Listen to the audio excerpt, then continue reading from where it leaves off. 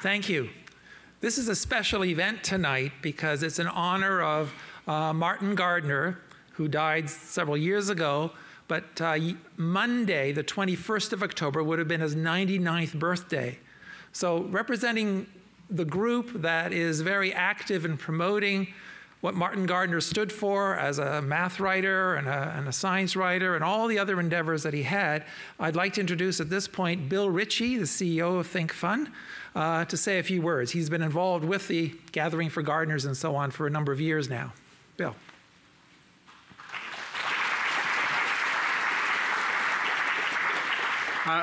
Great. Welcome, everybody. I just want to welcome you all on behalf of the Gathering for Gardner Foundation, and in particular the Celebration of Mind Committee. After Martin died 4 years ago, the Gardner Foundation got together and said that well, they actually had talked to Martin for a couple of years before he passed away. And he agreed to this, that he didn't want anything in his own honor, but he was happy to have us every year around the time of his birth, October 21st, have a series of celebrations of mind, parties around the world, and connect them with a worldwide map and have everybody be part of this. The MAA has been 4 years, for the last 4 years, having celebrations of mind here in Washington, and it's been fabulous. This is the 4th one. This is an official celebration of mind party now. And I want to welcome everybody on behalf of that. So that's what I have to say, other than to say I am an Art Benjamin fan. I have been for a long time, and I am thrilled to have you here, and this is going to be a great evening. Thanks.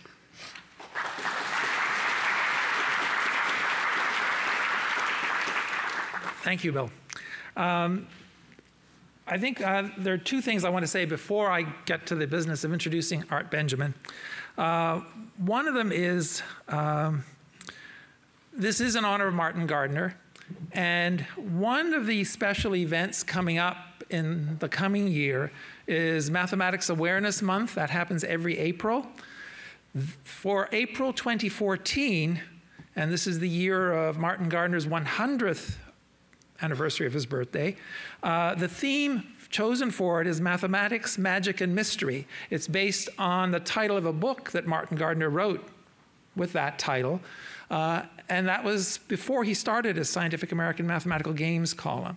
This was, things that he'd been writing and thinking about well beforehand. So that's the theme for Mathematics Awareness Month, and you'll be hearing a lot more about it as we proceed. The second thing I want to mention is, as Michael said, as you leave, you'll have a chance to meet with Art and also take a look at the DVDs that he's produced. These are part of the Great Courses series. And as Michael said, he's generously donated the proceeds from that to our effort. But we also have a special gift for all of you when you leave, courtesy of Think Fun, sort of a puzzling item of some sort.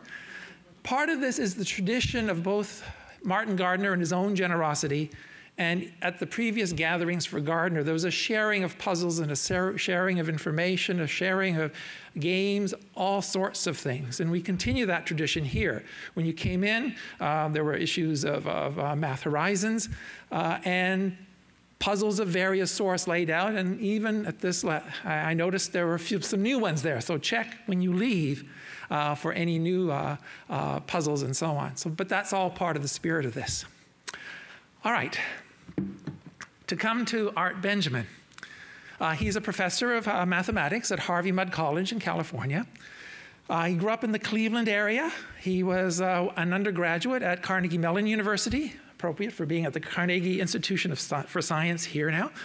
He did his graduate work at Johns Hopkins University, not too far away from here, in operations research and optimization, things like that.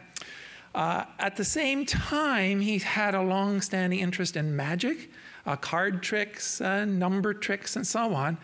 And nowadays, he is both a full math professor, being very active in a variety of ways, and also very much a magician at various levels. I do have some props with me because I need to give you a sense of some of the things he's done, particularly for the MAA. He was co-editor of our student magazine, Math Horizons. You have a copy of a later edition of this magazine. His term was a bit earlier, but this was a special issue guess what, on Math Magic. And there was another issue on games, gambling, and magic. And so that was also part of what he did in his 5 years as co-editor of Math Horizons. He's done some books for us just to show that he can be very serious, although these books are actually very expository and fun to read for mathematics books. Proofs That Really Count, or The Art of Combinatorial Proof, and then more recently, co-editor of a collection. He was a co-author of the Counts book, Biscuits of Number Theory, which is an interesting collection of number theory papers, and there's more. But the more popular book, some years ago, he put out a book called Mathemagics: How to Look Like a Genius Without Really Trying. Now that book has evolved into this one. This is the current edition, Secrets of Mental Math, The Mathemagician's Guide to Lightning Calculation and Amazing Math Tricks. And that's Art Benjamin's talk for tonight.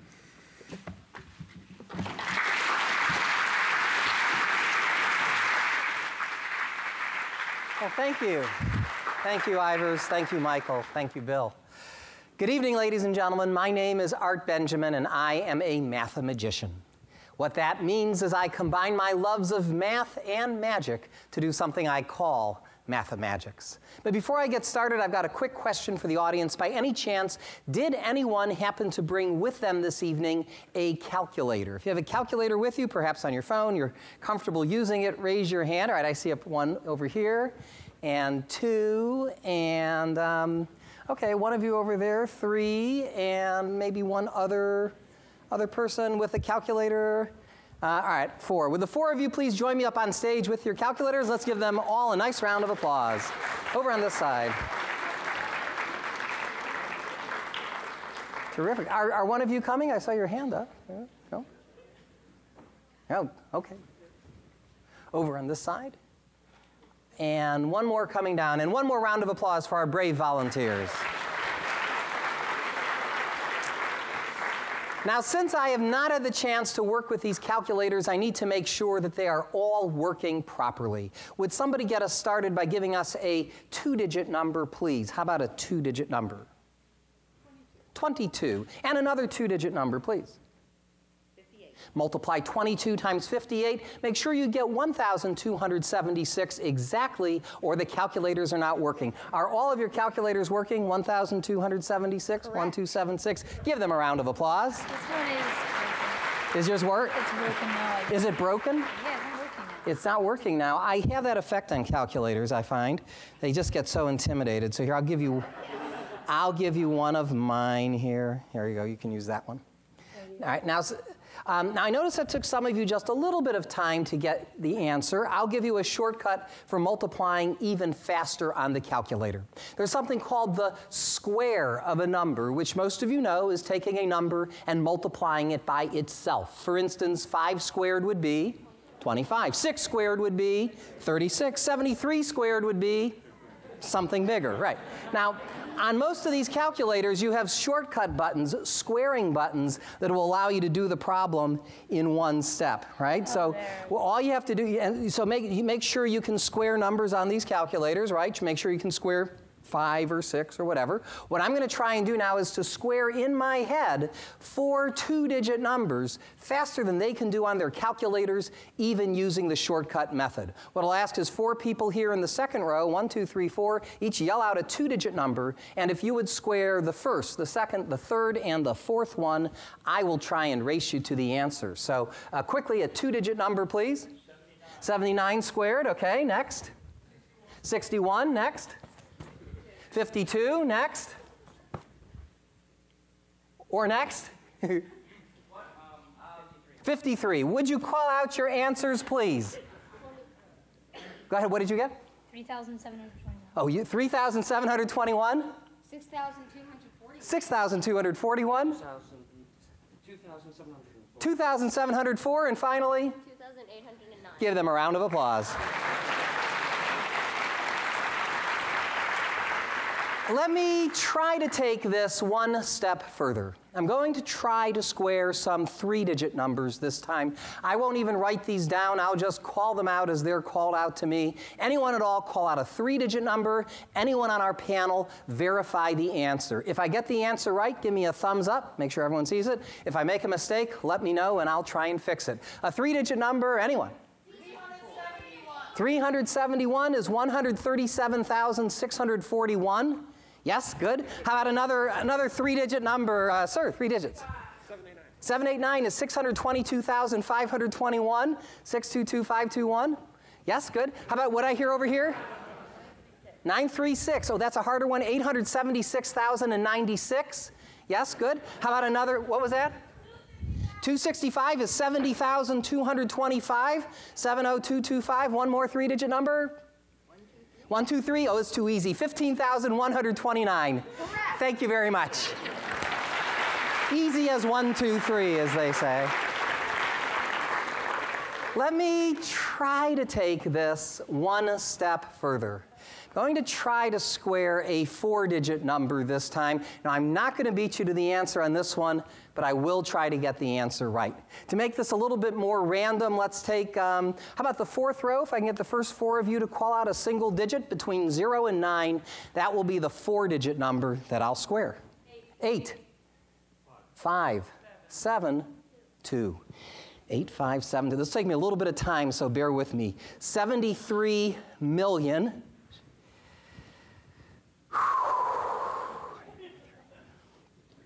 479,124? Oh, shoot. Oh, 84? Was it just the last 2 digits, Rob? The last 2 digits. Correct. Thank you very much. Forgot the last 2 digits. Should I try another one? I hate messing up. All right. I do sometimes make mistakes, like picking the wrong people. So let's try the row behind you. If I can get the first 4 of you, call out a single digit.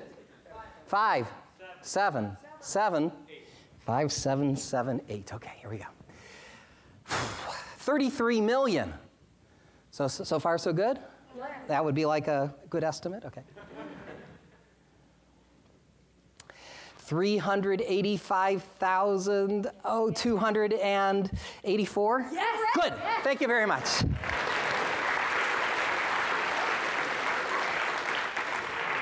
Now, I would attempt to square a 5-digit number, and I can, but unfortunately, some calculators cannot. Yeah, I think yours can, right. We'll talk to you later. In the meanwhile, let me conclude the first part of my show by trying something a little trickier. Let's take that last 4-digit number, 5778. Would you each enter that number on your calculator?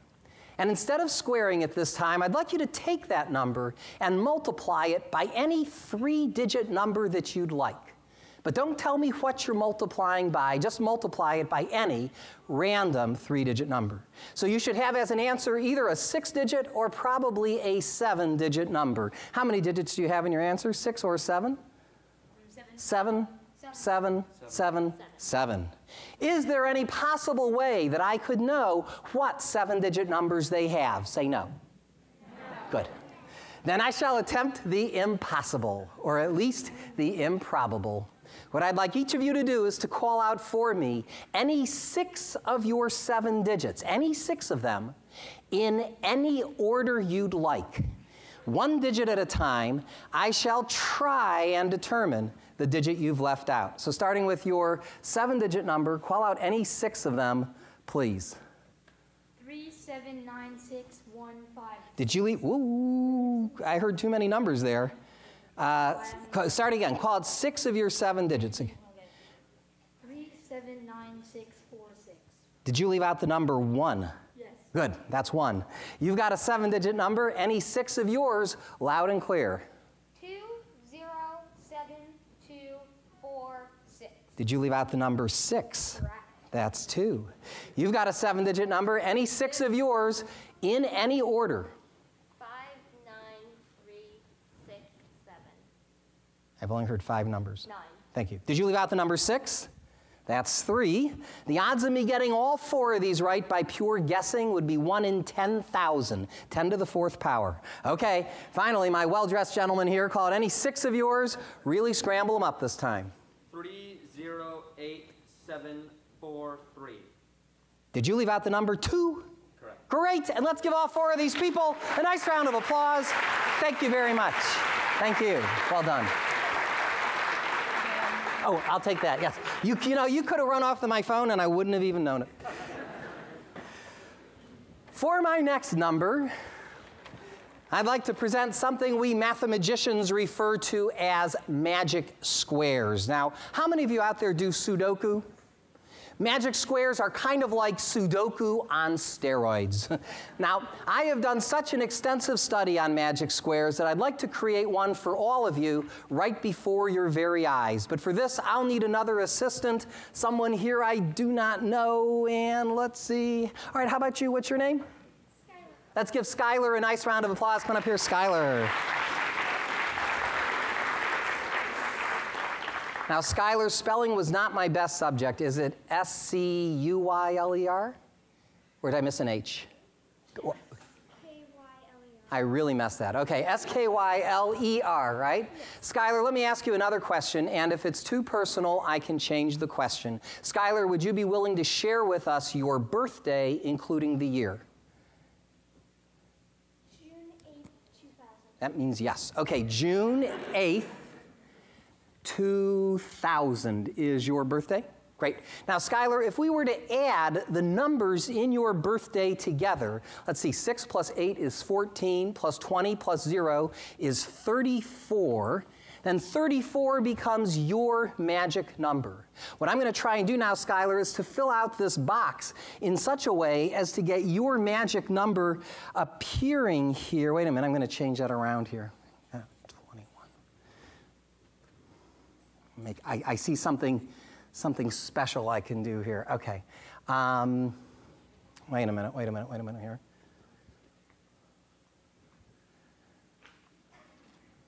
One more. Something is not working out for me. I'm going to try this. This is I see where I messed up. Okay, hang on. I always carry a backup. All right, let's try it again. So we have 6, 8, 2000, and once again, 34 becomes your magic number. Here we go. So Skylar, what I'm going to try and do is to fill out this box in such a way as to get your magic number appearing here as much as I possibly can. This will take me a couple of seconds, so bear with me here. I think that works. Skylar, would you choose for us any row? Row number 2, 3, or 4, which would you like? 4. All right, class, together. 8 plus 4 is 12, plus 2 is 14, plus 20 is 34. The others were 6, 14, 34, 34, 19, 20, 25, 34, 1, 22, 29, 34. Would you choose a column, Skylar? 1, 2, 3, or 4? 2. All right, class. 8 plus 1 is 9, plus 21 is 30, plus 4 is 34. The others were 6, 25, 26, 34, 20, 25, 32, 34, 0, 9, 14, 34. How about that?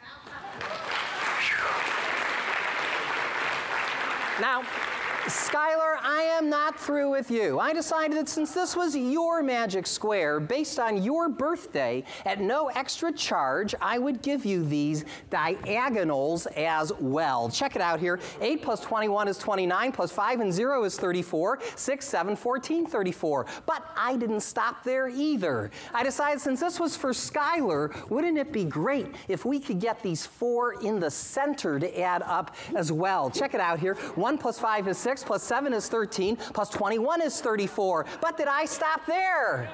Did I stop there? No, Skylar, you may have noticed I put a little extra attention in that corner. I did that so I could get these 4 squares. 6 plus 8 is 14, plus 1 is 15, plus 19 is 34 to add up. And I figured, heck, let's have a party. We may as well get this group of 4, 20, 29, 34, 1, 22, 26, 34, 7, 12, 32, 34. But did I stop there?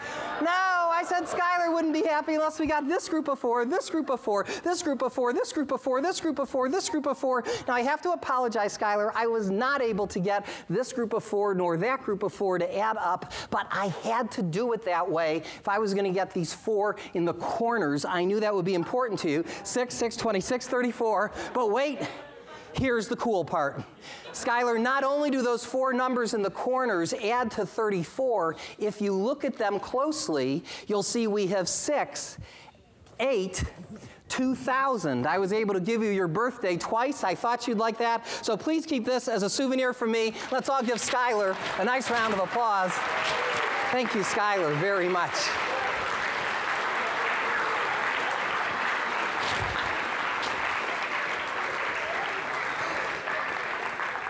Hey, speaking of birthdays, by any chance, does anyone here happen to know the day of the week that they were born on? If you think you know your actual birthday and you're willing to reveal it, raise your hand. All right, Susan, I know you, but I don't know your birthday. So what year, if I may? 1946. And what month? November what? 28th. Was that a Thursday? It was. Thanksgiving, wasn't it? Yes. Yes, okay. Who else? That's right. Yes, what year? 2000. And the month? September what? 4. Was that a Saturday? Was that a Sunday? Wait a minute. Oh, was that a Monday? It was a Monday. I got my codes mixed up. Okay, I know, it sounds like I'm guessing now, right? I can give you the day of the week within 3 days, right? So, okay. Let's try someone else. Ruby, yes, what year? 2005. And what month? December, you said? December what? 23rd. Was that a Friday? Yeah. Excellent. Who else? All right, way in the back, second row from the back. Yes, that's you. What year? May 18th, 2003, May 18th. Was that a Sunday? Anybody here who perhaps does not know the day of the week they were born but would like to find out? Okay, all right, I see your hand up. Now, of course, if you don't know what it is, I could just make up an answer and you'd probably believe me. But I don't want you to have to do that. And nowadays, there are apps for everything. So here, let me give you one of mine so one or both of you can check this out. It's pretty self-explanatory. What year, first of all? 1965. So type in the year 1965. And what month? March what?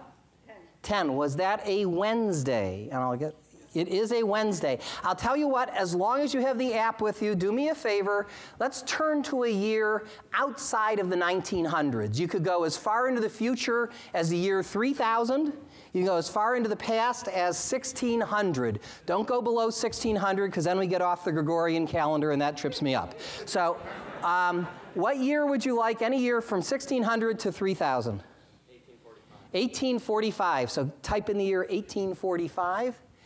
And what month? August. August what? 17th. Was that a Sunday? Indeed it was. And it was cloudy, I think. Thank you very much. Thank you. Now, I saw other hands up. If anyone else wants to find out the day of the week they were born, see me after the show. I will be at the table right outside as you exit, and I'll be more than happy to tell you. Now, folks, if I were performing for a different sort of audience, like say at the Magic Castle in Hollywood or Disneyland or a place like that, I might follow this up with other feats of magic and mind. But for an audience such as this one, here for the MAA's Celebration of the Mind, I actually prefer to break the magician's rule and explain to you most of what you've seen me do up here and more. In fact, I've got hours and hours of stuff that I could show you, but only another 40 minutes up here. So I want to spend that time answering questions of whatever is of most interest to you. And so why don't we get started with that right now? What would you like to know? I saw your hand up first, sir. What's your question? How do I memorize the year codes? Are you referring to figuring out the days of the week? Okay, well, since you asked this question, it's one of the more complicated things that I do up here, but since it's early in the evening, everyone's going to be able to pay attention, and I'm going to teach you how to figure out the day of the week of any date that you're interested in. Now, of course, the year that you're most interested in is probably this year, 2013. And every year gets a code number, and the code number for 2013 is 2.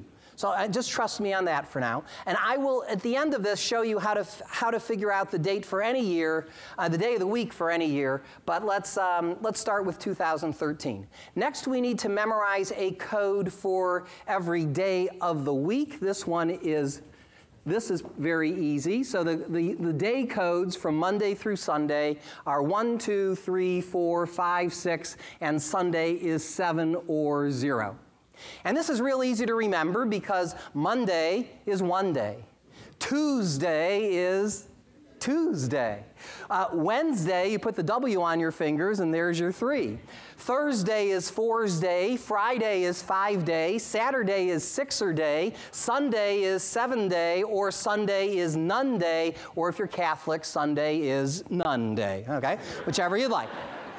Next, we need a code for every month of the year, and let's see. Now, this is the tricky one. January, February, June, July, August, and the codes for the months, it's not like 1 through 12, unfortunately. It goes 622, 503, 514, 624, and to make it worse, on a leap year, the codes for January and February are 1 less. Instead of being 6 and 2, they're 5 and 1. So just for the leap year, you have January and February are different. So that's the code, and there are mnemonics for learning the codes. For instance, January is winter, and winter has 6 letters. February is month number 2. March 2, the beat of the drum. April has 5 letters. Or April Fools has 5 letters. If you have a sandwich, you might want to hold the May-O, because it's better for you. A June bug has 3 letters.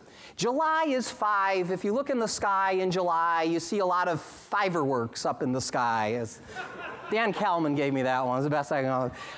August begins with A. That's a 1. September is fall. That has 4 letters. October, you might think of tricks or treats, or tricks rhymes with 6, whatever it takes to remember that. November, you might have 2 pieces of turkey, turkey being spelled with a 2. And December, the last month, last has 4 letters. So these are some quick mnemonics for learning the codes. Why they're the codes they are, I'll get into later. But first, you have to memorize them. Now that you know this, we can now figure out the day of the week of any date this year. So somebody give me a date or a birthday or something, and we'll figure out what day of the week it will be this year. Sir, give us a date. November 26th. Okay, so November 26th, 2013. Here we go. November has a month code of 2, the 2 pieces of turkey. For the 26th, we simply add 26. And for 2013, we always add 2, because I said so. Okay. Next, we add these 4 numbers together. 2 plus 26 plus 2 is 30. Now, if you wanted to, you could count 1, 2, 3, 4, 5, 6, 7, 8, 9, 10, 11 until you get to 30. But you don't have to do that, because every 7 days, the week repeats. So you could subtract any multiple of 7, and that won't change the day of the week. So what's the biggest multiple of 7 I can subtract from 30? 28. 30 minus 28 is 2, and day number 2 is Tuesday. So that date, was it your birthday by chance? Your birthday this year will be on a Tuesday. Okay, let's do one more example. I think everything demands at least 2 examples. Go ahead. December 3rd, that was my daughter's birthday. And so December 3rd, 2013, okay, so December has a month code of 4, the last month, 4 letters. Plus for December 3rd, we add 3. And for 2013, we add 2. 4 plus 3 plus 2 is 9. We subtract what?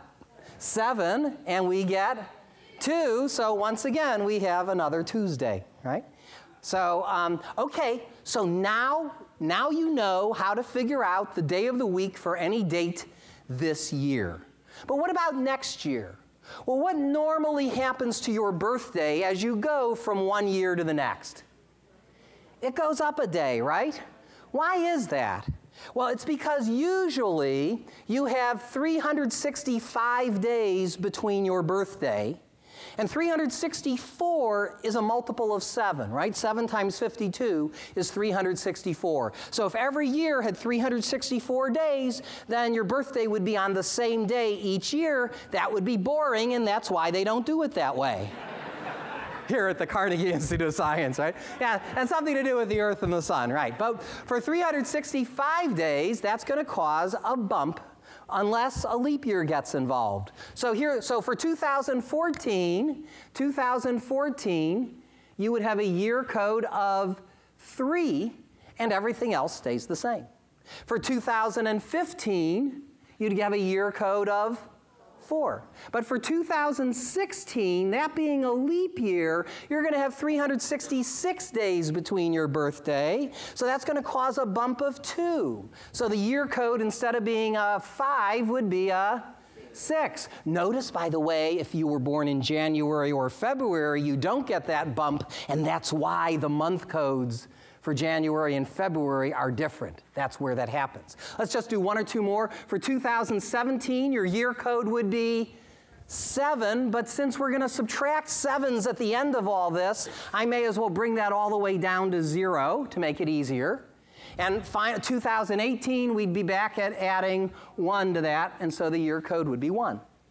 Okay, and so you can now figure out the year code for any date in the future, just as you go 1 year at a time. As to where these numbers came from, we start by making 2000. I chose 2000 to have a year code of 0. And if you wanted to, you could count. Let's figure out why 2018 has a year code of 1 without even having to count 1 year at a time.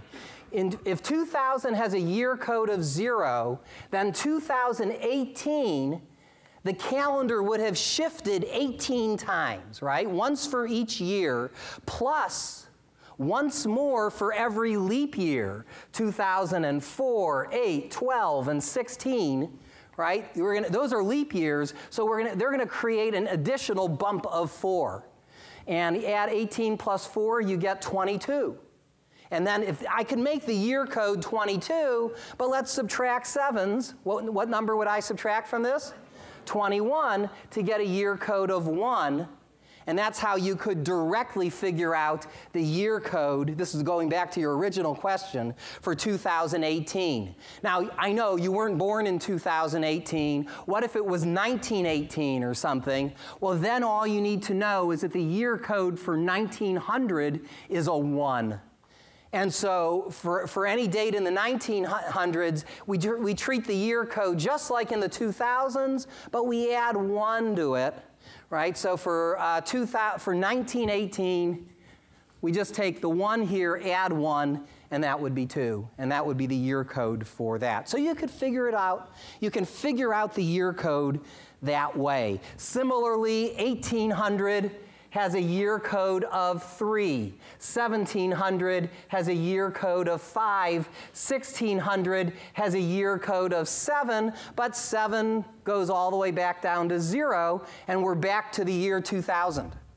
And indeed, every 400 years on the Gregorian calendar, the calendar repeats. So in fact, going way into the future, way into the past is not any more of a challenge, but it looks that way. Looks impressive. Right? Any other questions on the calendar? Yes, sir. About that, what do you do with how every 100 years is not a leap year, but every 400 years? That's built. So the question was, okay, was 2000 a leap year? 2000 was a leap year, right?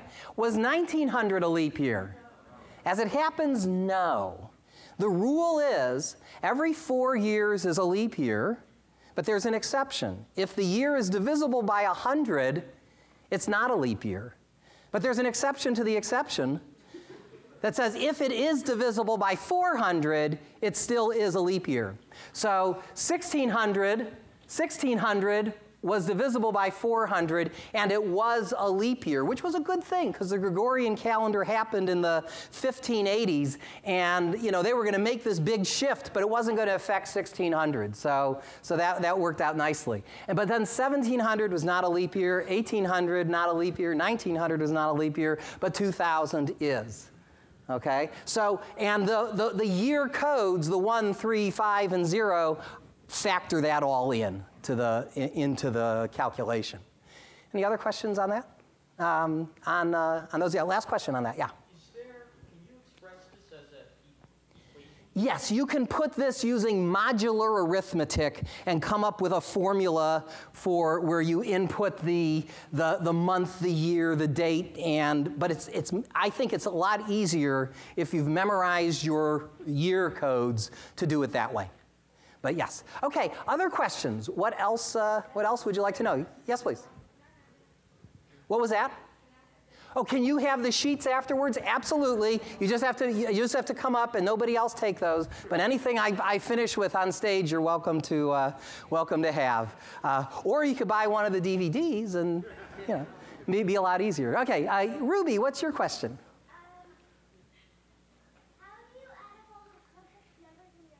How do I do math in my head so quickly? How do I add and multiply all that? Let me show. Well, so the short answer is, and I want to say this especially to you, Ruby, is I did a lot of homework.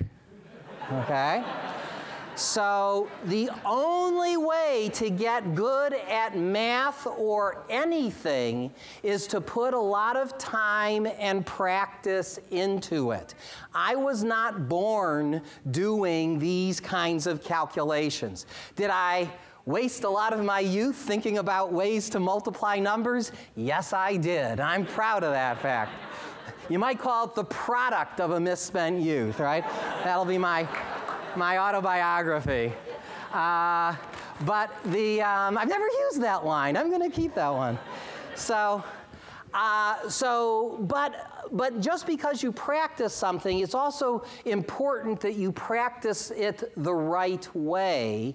And in my case, the right way is the left way. What I mean by that is I do all of my calculations from left to right.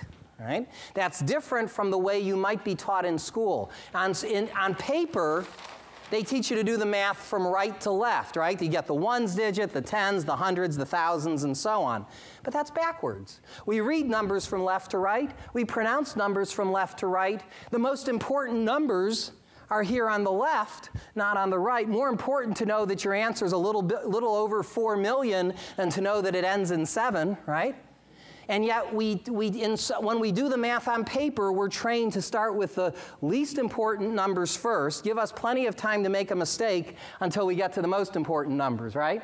So if you, for lots of reasons, you want to do the math from left to right. Here was the reason that I did it back in those days. It wasn't because of estimation or anything. I just found that by doing it from left to right, I could start to say my answer while I was still calculating, making it look as though I was doing it even faster, which is a good thing, right?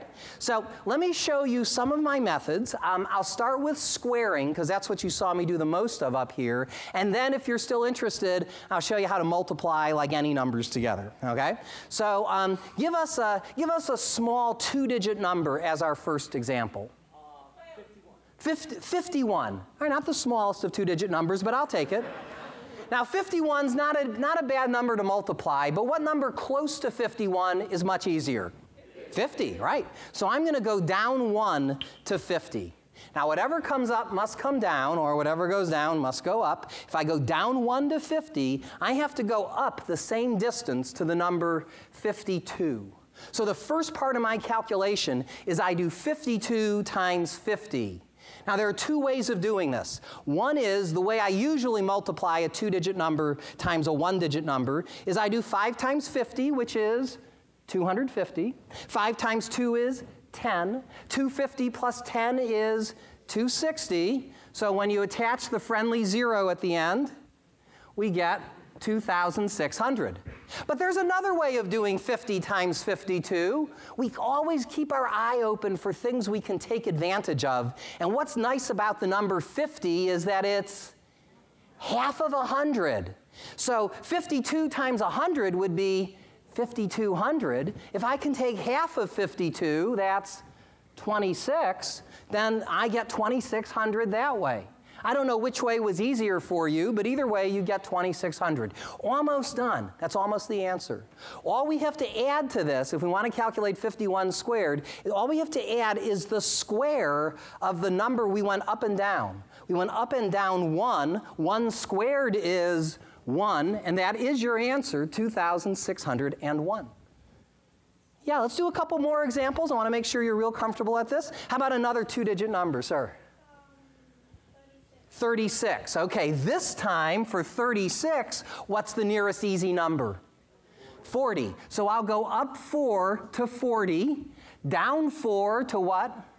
32. Let's do 4 times 32 and then attach our 0. 4 times 30 is 120. 4 times 2 is 8. 120 plus 8 is 128. With the friendly 0, that's 1,280. You can start to say your answer now, 1,280, and what we add to that is what?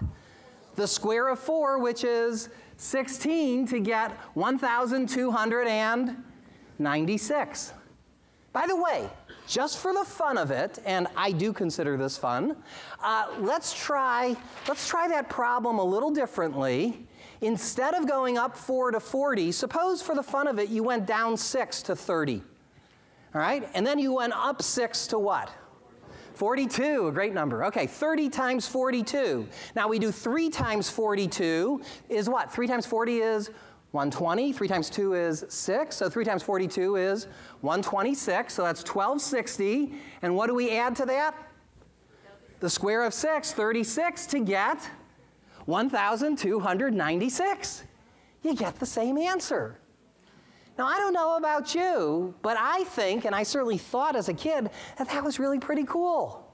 That you could take a problem, do it lots of different ways, and if you were careful, you would always get the same answer.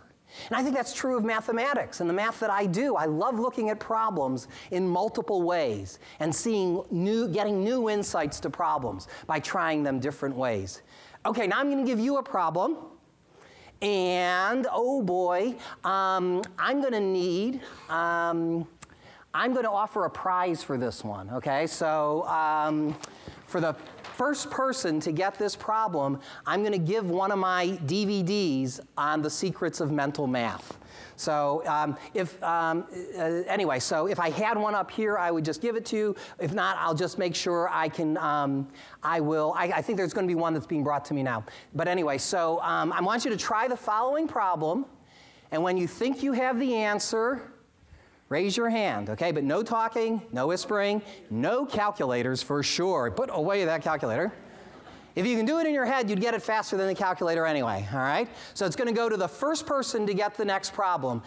Technically, I should give it to the last person to get the next problem because they need it the most, but we don't have that time. So I have here, thank you, Toby. I have here a Secrets of Mental Math for the first person who can square, raise your hand, I will point to you, you got to say it right away or I'll point to someone else, who can square the number 97. Okay. 97, okay. Sir, what did you get? 9,409. Give him a DVD and a round of applause. Good catch. What did you do, sir? I hope you went up 3 to 100, down 3 to 94. 94 times 100 is 9,400 plus the square of 3, not 7. The square of 3 is 9 to get 9,409. Give him a round of applause. Well done. All right. Anyway, by the way, once you get good at squaring two-digit numbers, and I have to confess I've been squaring them for more than half my life now, that the two-digit squares have become unintentionally memorized by me. Didn't sit down to memorize them? I do know them, though, but I don't have the three-digit squares memorized, even though I'm sure at some point in my life I've calculated each one. I don't have the answers memorized, but let me show you. Give us a three-digit number, and I'll show you how I would square that one. What was that again? 217 squared is 47,089, and here's how. This time, the nearest easy number is 200. I went down 17 to 200, therefore I have to go up 17 to what? 234. Look, this is one you really can do. 200 times 234. We'll ignore the two zeros for now. 2 times 234 from left to right is 468, right? That's 46,800 plus the square of 17, which many in the audience know. 17 squared is 289. 46,800 plus 289. Without even doing this addition, I know that that's going to cause a carry. So I'll say 47,000. Then the 8, there's only two digits of overlap here. 89, 47,089. And once you can square the three-digit numbers, not have them memorized, but once you're quick at them, you can then go on and try and square four-digit numbers. Like, let's say, 5,217. I'd go down 217 to 5,000, up 217 to 5434. Multiply 5 times 5434. 27,000 plus 170 is 27,170,000. I'd say the 27 million. Get it out of my memory and into yours. 170,000 I turn into a word like ducks. I'll explain that later. Then I have I hold on to ducks, 170,000. I add to that the square of 217. So 200 times 234 plus 17 squared is 47,089. 47,089. I might take 089 and make it save up. Take the 47,000, add it to ducks, which is 170, to get 217,089. Thank you very much.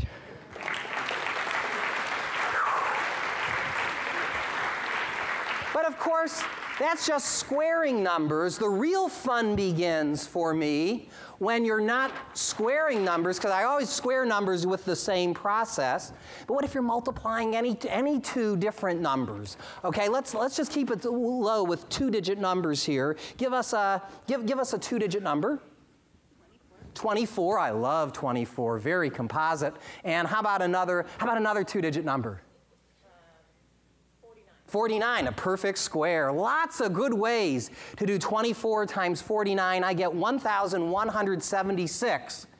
And how do I calculate let me count the ways. So one way, the way I actually did it, was I took advantage of 49 being 50 minus 1.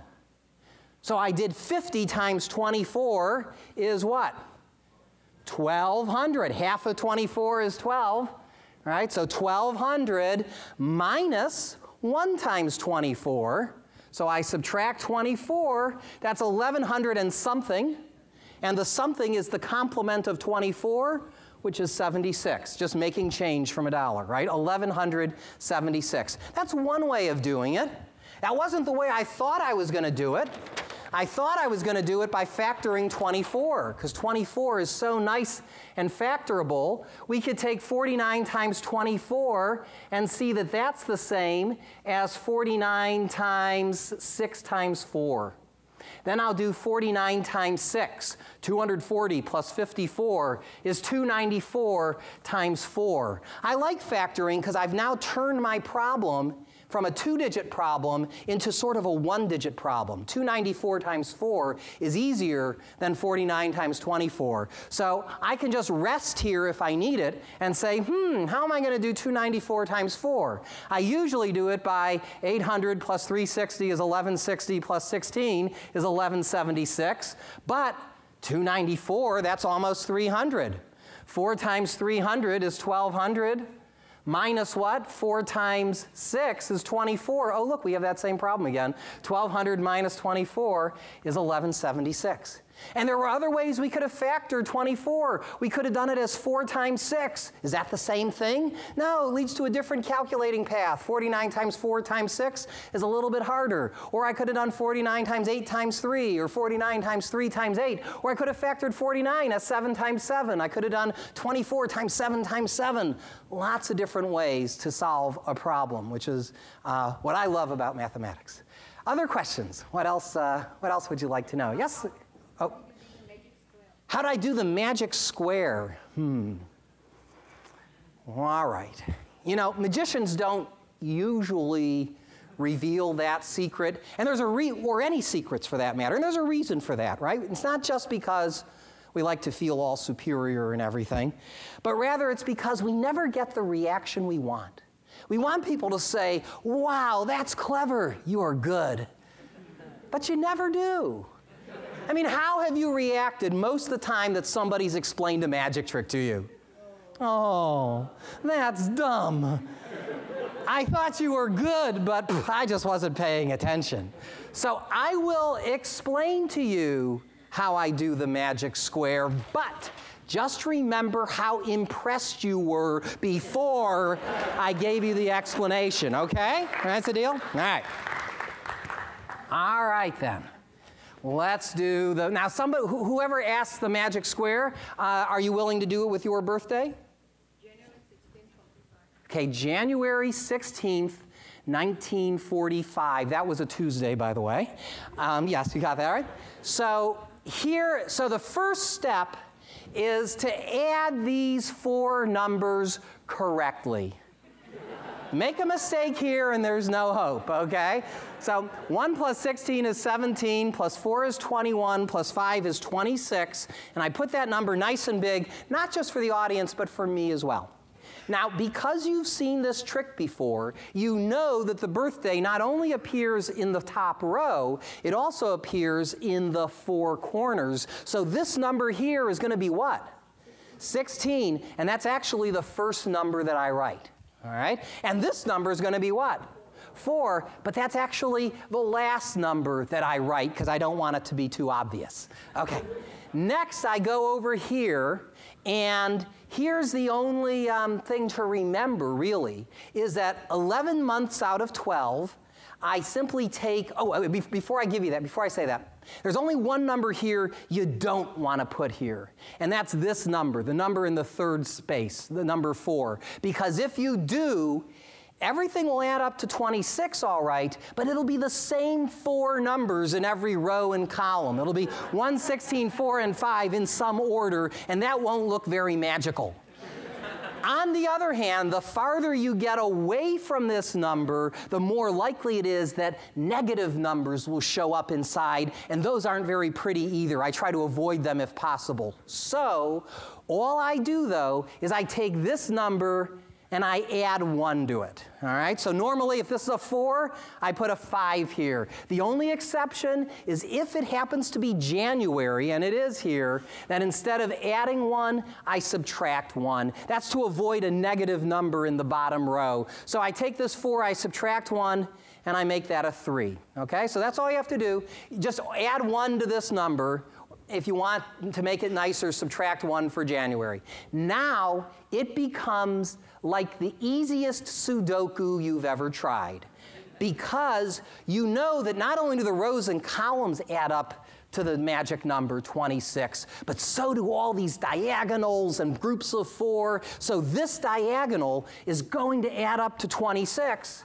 At the moment, we have 3 of the 4 numbers on that diagonal. 16, 3, and 5 adds up to 24. So what number has to go here?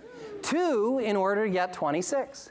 Then I go to this group of 4. Remember how we were showing almost every group of 4. You know, this group of 4 adds up to 26. Well, right now I have 2, 4, and 5. That's 11.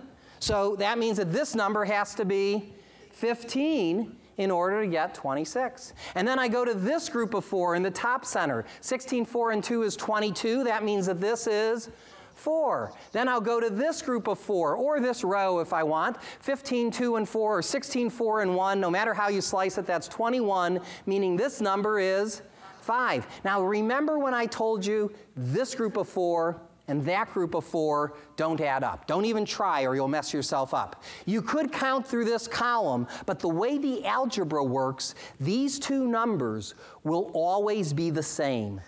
And these two numbers here will always be the same. So I just slide this number down to get a 4. You can check that this column works. Then I do 2, 3, I go to the middle. 2, 3, 4, 9 means that this has to be 17. Then I do this group of 4. 16, 4, 3 is 23, makes that a 3. This group of 4. 17, 3, 3 is 23, makes that a 3. For this one, I just slide this down. Your brain's getting tired from all that adding and subtracting, so I save the easiest parts for last. This number will be what? 2, just slide it down, and this number will be what? 4, and that's the secret of the magic square. Thank you, thank you, thank you. Oh, sorry, sure. Anyway, you're too much. That's enough, thank you. And I see that. Any other questions on the magic square before I switch topics? Yes, sir. How did I come up with this in the first place? Well, the first method I used for magic squares, I read from a magic book that I read in high school. And I performed it that way for a long time. And then around almost 10 years ago, I read, believe it or not, magicians have magazines and journals where they describe their own tricks. And in an issue of Genie magazine, 2003, I read an article that described some new ideas in creating magic squares. And it wasn't this, but I saw how to apply the ideas from that to this. And I said, wouldn't it be cool if I could, in the past, I just asked somebody to give me a number, like 26, and I'd create a magic square of that number. But I said, wouldn't it be nicer if we could personalize it somehow, start with any 4 numbers? And for those of you interested, if you get the MAA has a journal called the CMJ, the College Math Journal. And sometime, I think early next year, I have an article that's coming out on how to create a magic square if people give you any 3 numbers in any 3 locations. But the idea, this method was developed by a junior mathematician who I mentor named Ethan Brown. And as a 7th or 8th grader, he figured out a method, and we worked on it together to simplify it, and that's what's going to appear in the College Math Journal next year. So this is something that, I want to get kids involved. I wish Ethan were here, because he can do a lot of what I'm doing, and I want to send that. Ethan just started when he was 10 years old. He saw one of my talks online. He got my book and DVD. He studied it. And within months, he was doing really, really impressive stuff. Not as hard as mine, but more impressive because of his age. Curses. Anyway, but yes, sir, question? Previously, you wrote down 20 and 00, like the full year. This time you wrote down just 25. Oh, thank you for that. So for birthdays in the 1900s, I will write like 19, I'll write 45. I don't want to go 1945 because that 45 is such a large number, especially if I have kids in the audience and someone's born in 1998. I don't want to have a 98 up here. That would be make the square lopsided. So on the other hand, in the 2000s, I don't want to put 00 in there because that's going to make for a rather boring total. And so you could put any 4 numbers in here, A, B, C, and D, and it's going to work. I just choose the numbers so as to make the square more aesthetically pleasing. Yes, good question. Yes, sir? How do you determine whether or not say a 3, 4, 5 digit number is prime? how do I determine if a 3, 4, or 5-digit number is prime? Either with 3-digit numbers, I just have enough experience with multiplying that I probably just recognize it or not. But that just comes from, you know, the product of the misspent youth. On the other, with 4 digits and 5 digits, I don't have my method of testing is, give me a 4-digit number. I'll show you what I would do to test for its divisibility. 4577. Okay, so we all can see that the number is not even, right? It's not a multiple of 2. We see it's not a multiple of 5 just by looking at the last digit. Is it a multiple of 3? Well, no, because how do you tell if it's a multiple of 3? Add up the digits. 4, 5, 7, and 7 add up to 23. Since that's not a multiple of 3, I know it's not a multiple of 3. Now let's get to 7. Now, there are some complicated tests for divisibility by 7, but here's what I do. I say, if I will add or subtract a multiple of 7 from this number to simplify it. So here, I will subtract 7 and look at the number 4570. Now, this is a multiple of 7 if and only if that's a multiple of 7. And because 7 and 10 are relatively prime, I can get rid of that 0 and look at 457. Is that a multiple of 7? Well, subtract the 7 again to get 45. That's not a multiple of 7, so my number's not divisible by 7. How about multiples of 11? Oh, there's a cool test for divisibility by 11. Do you know what it is? This audience will, right? I didn't know this when I was a kid. You add every other number, plus, minus, right? So 7 plus 5 is 12, minus 7 plus 4, 12 minus 11 is 1.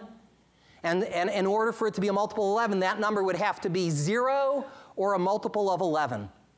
Right? And in fact, 12 minus 11 is 1, tells me that when you divide this number by 11, you get a remainder of 1. Pretty cool. We learned that about 9s. 11s, not so much. Anyway, let me just do a couple more, like 13. How do I know if it's divisible by 13? Well, let's add 13 to it. Right? If I add 13, I get 4590. Is that a multiple of 13? I don't know. Let's get rid of that 9 by subtracting a multiple of 13. Let's subtract 39 to get 420. And now I see 42 is not a multiple of 13, so I can throw out 13 from the list. Anyway, in that way, I would eliminate one prime at a time, 13, 17, 19, and so on. And as I'm saying those numbers, I don't see anything at least up through, 23.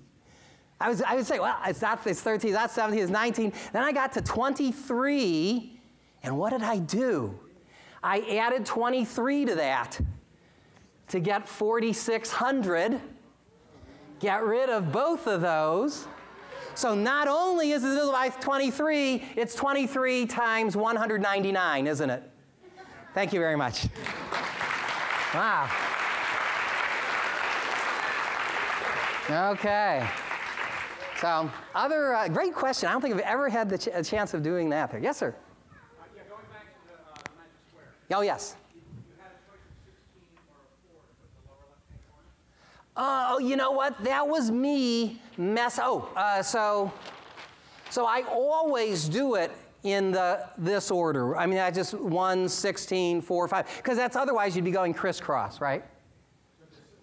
So I always do the second digit here and the third digit there. Now, I will tell you, you saw me stumbling the first time.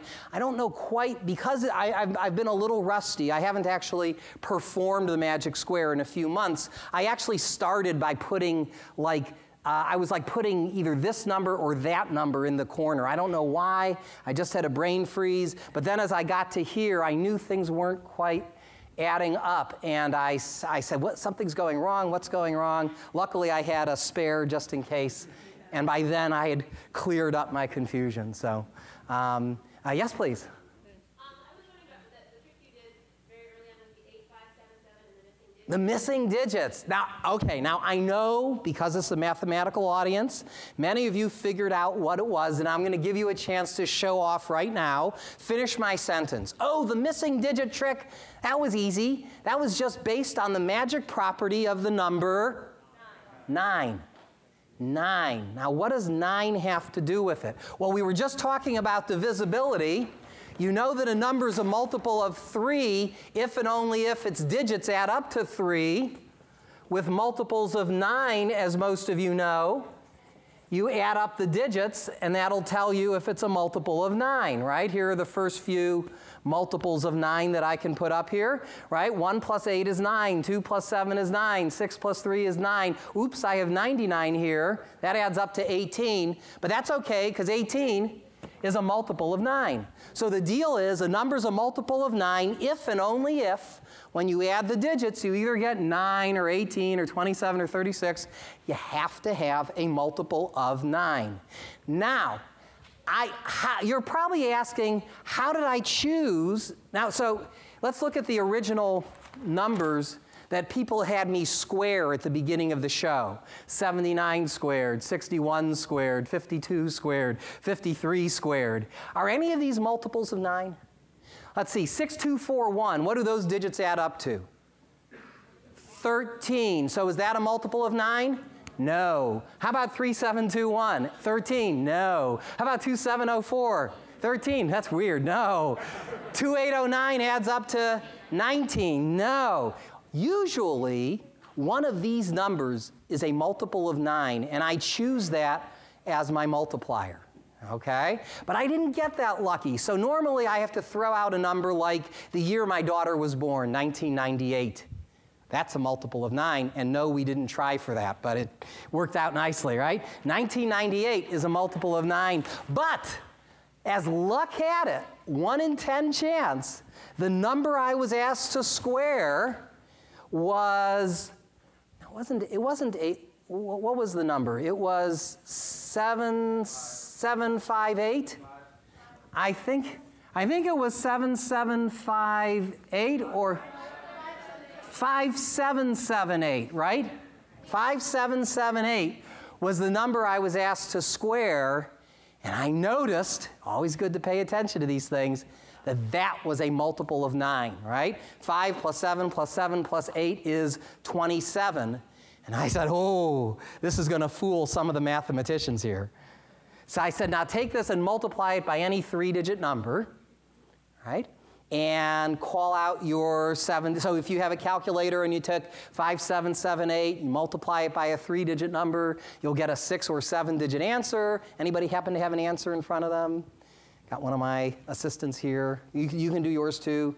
Take 5778, multiply by a 3-digit number, and give me 6 of the 7 digits of your answer. You have a 7-digit number? Oh, that's okay. I multiplied by 3. Oh, well, you've got a 7-digit answer? Yes, I Call out 6 of your 7 digits quickly. 384237. 384237. Okay, good. Now, I don't, okay, let's do one more. Let's do one more example. What do you have as your numbers? Oh, you want 6 of them? You have a 7-digit answer? Yes. Call out 6 of your 7 digits. 1, 6, Yeah? 2, 1, 5. Good. All right, let me do yours first. Now, I don't know what your 7-digit number is, right? I still don't. But I do know this. Your 7-digit number has to be a multiple of 9, right? Because you started with a multiple of 9 and you multiplied it by something. So the answer still has to be a multiple of 9. So what am I doing as you're calling out those 6 digits? Adding them up. 6 plus 1 is 7, plus 6 is 13, plus 2 is 15, plus 1 is 16, plus 5 is 21. So what number did he have to leave out to have a multiple of 9? 6, right? And that's your, did you leave out a 6? Yeah, good thing. Suppose he called out his numbers and they added up to 17. Then what did he leave out? 1 in order to reach a multiple of 9 in order to get 18. Let's look at this number that you gave me here, okay? So you called out 6 of your numbers. Let's see, 3, 8, 4, that adds up to 15, plus 2 is 17, plus 3 is 20, plus 7 is 27. So what did he leave out? 0. Yeah, 0 or 9. You don't know. You don't know if the numbers added up to 27 or if they added up to 36. So what do you do in that situation? You guess. But as a magician, you can do it in such a way that it does not look like guessing. Now, I got lucky again because none of the 4 people on stage left out a 0 or a 9. But let's pretend that you did, okay? Well, in fact, you did. I don't know, right? So, here I've got 2 ways of figuring it out. You can decide which one you like better. I could say, oh, this is interesting. Do me a favor, concentrate on the digit you left out.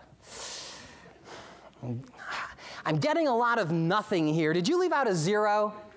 Yes? Well, no wonder I was getting a lot of nothing. Thank you very much. Or, let's pretend you said otherwise. Did you leave out a 0? Because it seemed like you were thinking of nothing, okay? Concentrate harder. All right, I'll get it this time. You left out the number 9. Thank you very much, right? Either way, it looks as though you got it right the first time. Now, if that's a little too sleazy for you, then a slightly more honest approach would be like this. I'd say, oh, this is interesting. I see a couple possibilities. Tell me, sir, did you leave out an odd number or an even number? Now, if he says it's odd, you know he left out the 9. If he says it's even, or a look of panic goes across his face, because he doesn't know if 0 is even or odd or what. I'll see the look of panic. I'll say, you left out the 0, right? He goes, yes. And you say, thank you very much. Thank you very much. Whoa. Wow. Well, the time has really flown here, so I'd like to end with and I've got, as I said, hours and hours of stuff I could talk about. If you're interested, before I launch into my grand finale, let me make 2 very quick advertisements. One is for my college. Whenever I give a presentation like this, my school loves it when I tell other bright students and parents about them, and I am a professor of mathematics at Harvey Mudd College. Harvey Mudd, if you say it quickly, it sounds like Harvard Med. Much more impressive. My grandmother still thinks I'm at Harvard Med. You know. He's a doctor, yes. Harvey Mudd College, it's one of the Claremont colleges in Southern California. We have 750 students, all of whom major in math, science, or engineering. 1/3 of our students go on to get PhDs. It's a wonderful place to go to school. It's an even better place to teach. And I hope I'll interest some of you in applying to Harvey Mudd down the road. Ruby, are you listening? Yes, okay. The other quick advertisement is if you are interested in learning more about what I have to say about mental calculation or middle school or high school level mathematics or more advanced discrete mathematics or even my latest course on the mathematics of games and puzzles, I have these DVD courses out in the lobby. They range from $40 to $60. They range from 12 lectures to 24 lectures. They're produced by the great courses. They're a lot of fun. And as Michael said at the beginning, all proceeds are going to the MAA. So I hope you find that. If you're interested, they take checks or credit cards, and just see us at the table. Okay, finally, let me do my grand finale. I'm going to try, I mentioned this earlier, I'm going to try to square a 5-digit number. So if you have let's create a 5-digit number at random. How about we take 5 people along this aisle, if I can get the first 5 of you or so, to each call out a single digit. That will be, now some of these are MAA folks, so I'll start with you. So if you would call out a single digit and the 4 people behind you, let's create our 5-digit number that way. So go ahead. 9. Whoop. I'll start, what was that? You said 3? Okay, and then next? 7. Yep. 9, 4, 7. 37,947 squared. Yuck. I don't like that one at all. Lots of primes in there. All right. Let me show you how, right? 37's prime. 947 looks prime. I mean, anyway, let me show you how I'm going to attempt this problem. I'm going to break the problem down into 3 parts. I'll do 37,000 squared plus 947 squared plus 37,000 times 947 times 2. Add all those numbers together and with any luck arrive at the answer. Now let me recap. Thank you. While I explain something else. As I do this last calculation, you will hear certain words as opposed to numbers creep into the calculation. Let me explain what that is. This is a phonetic code, a mnemonic device that I use that allows me to convert numbers into words. I store them as words and later on retrieve them as numbers. I know it sounds complicated. It's not. I just don't want you to think you're seeing something out of Rain Man here. There's definitely a method to my madness. Definitely. Sorry. Bad joke. One last instruction for my judges with calculators. Now, who's got an answer in front of them? A few of you should have a 10-digit number, beginning with 1, ending with 9. In between, I don't know yet. There's at least a 50% chance that I'll make a mistake somewhere in the middle. If I do, don't tell me what the mistake is. Just say you're close or something, and I'll try and figure it out, which can be pretty entertaining in itself. If, however, I am right, whatever you do, don't keep it to yourselves.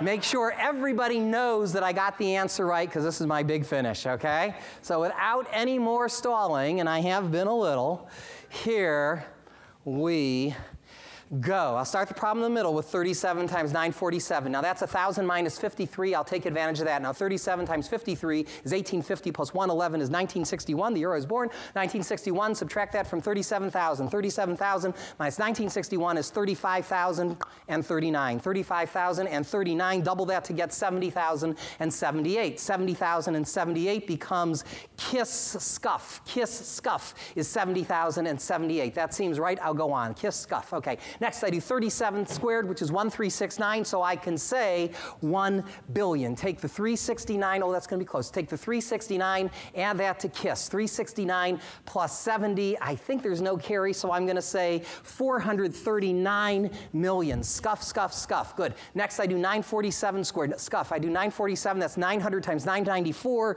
plus 47 squared. That's 894,600 plus 2,209. It's 896,809. Fizz up if I needed fizz up. Take the 896, add that to scuff to get, oh God, 974,809. Good. Thank you very much. I hope you enjoyed Mathemagics. I'm Arthur Benjamin. Thank you.